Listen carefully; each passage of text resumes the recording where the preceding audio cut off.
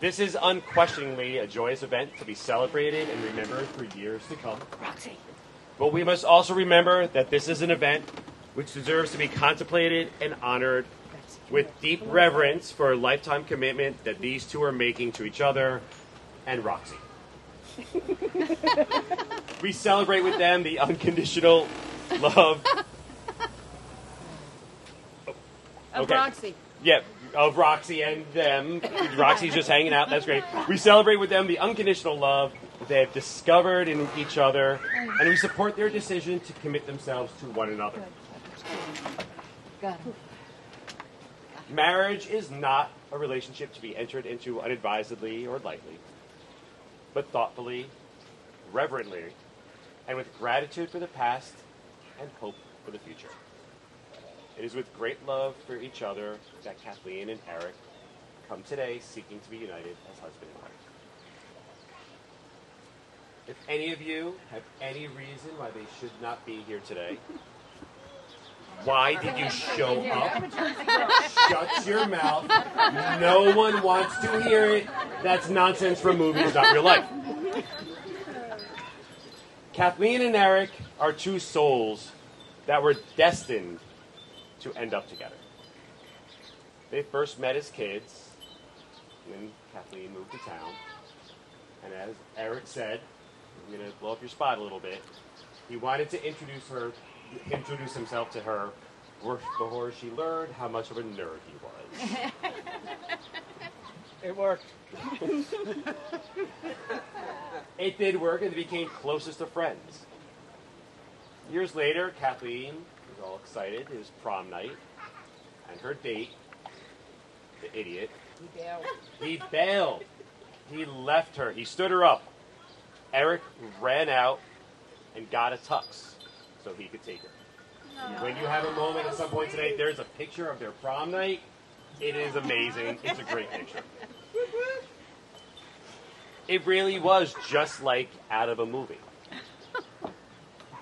Life happened, and they drifted apart. One of them moved to Wales. That would be me. And then technology intervened. When her daughter was teaching her about this new thing called Facebook,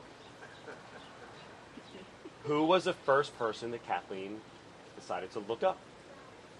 It was Eric. They reconnected, and now, well, we're in the backyard watching them about to get married.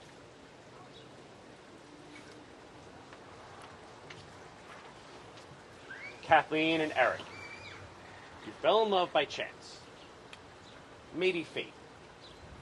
But you're here today because you're making a choice. You are choosing each other. You have chosen to be with someone who enhances you, who makes you think, who makes you smile, and makes every day better than the last. You are gaining a partner in life who will be there to support you through everything the world throws at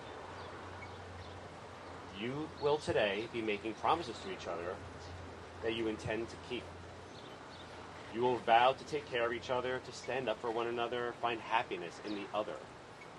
There's a simple premise to each of these promises. You're vowing to be there. You're teaming up and saying, every experience I am going to have, I want you to be a part of. I'm now going to make sure you understand what you're about to do. As if the months of planning, organizing, 3 months to be exact. last minute cleaning, extension cord running, mic fixing, all that. As if that wasn't clear, including all of us sitting here, we just want to make sure you understand. Kathleen? Yes. Do you take Eric as your husband? I do. Will you endeavor unto him to be a faithful, loving, and supportive companion? Even during the trials, heartache, and disappointment that you might face, will you always remember the fierce commitment that you have with this man and promise to live out all your days of your life by his side? You're stuck with me, man. Awesome.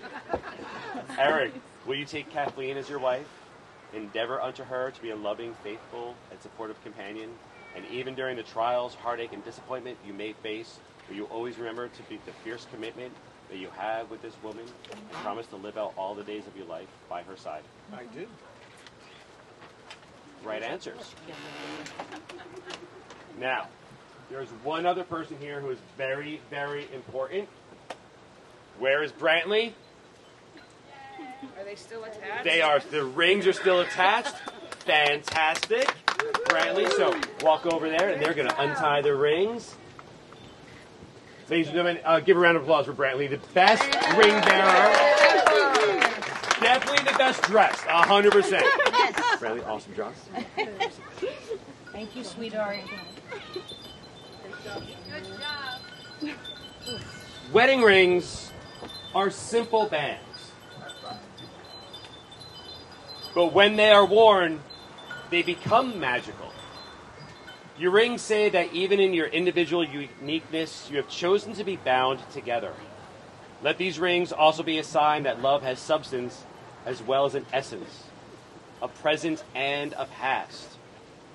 And that despite its occasional sorrows, love is an endless circle and source of happiness, of wonder, and delight. May these rings remind you always of the vows you've taken here today. Kathleen, you're going to place the ring on Eric's finger and repeat after me. Use your left hand, right? Left hand. Eric, I give you this ring Eric, I give you this ring as a sign of my love as a sign of my love. with all that I have. With all that I have, I am honored to call you my husband I am honored to call you my husband from this moment until forever. from this moment until forever. Eric, it's your turn. Please place this ring on Kathleen's finger and repeat after me. Kathleen, I give you this ring Kathleen, I give you this ring as a sign of my love as a sign of my love with all that I have. with all that I have.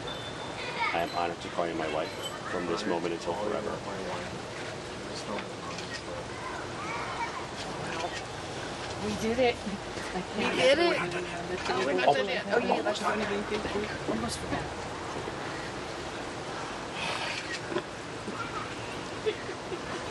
There's a Scottish tradition that when two people get married, the couple join hands, and then a ribbon or cord is wrapped around them.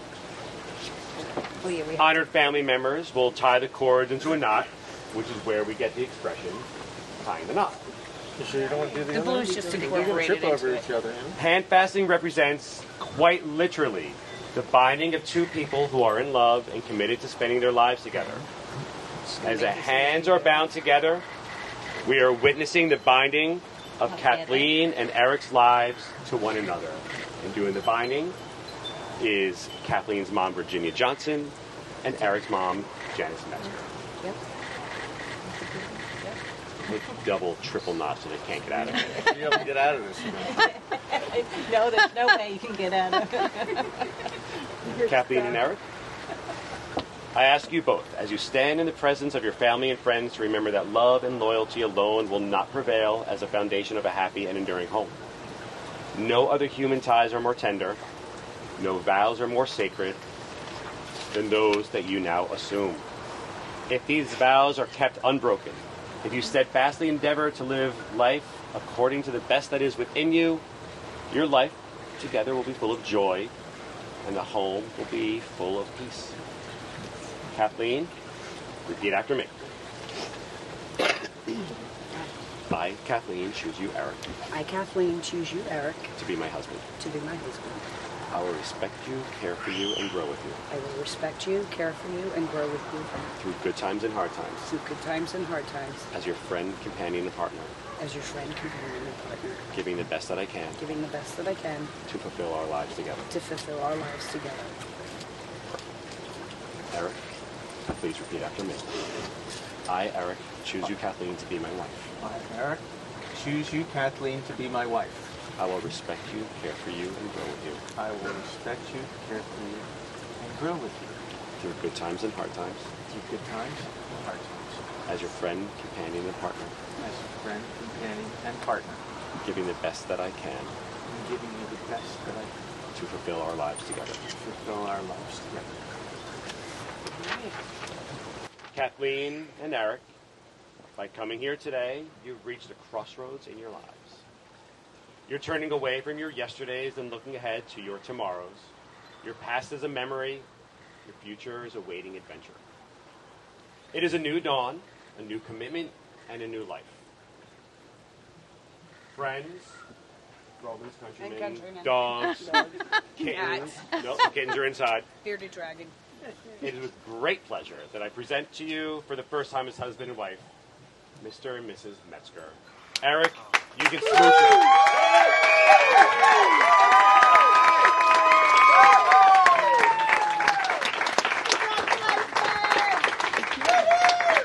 And now you did it. Now you did it. We did it.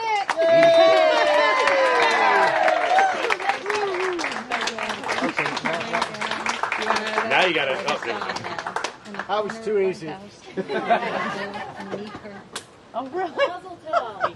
Now he tells you. Now who tells me? Thank you, everybody, for coming. I never heard of Alfred, God, I'm married.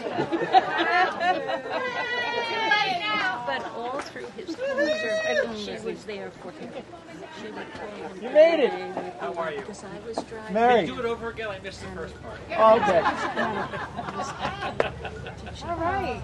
All right, we have a beer and wine over at the bar. Right. I'm changing my shoes.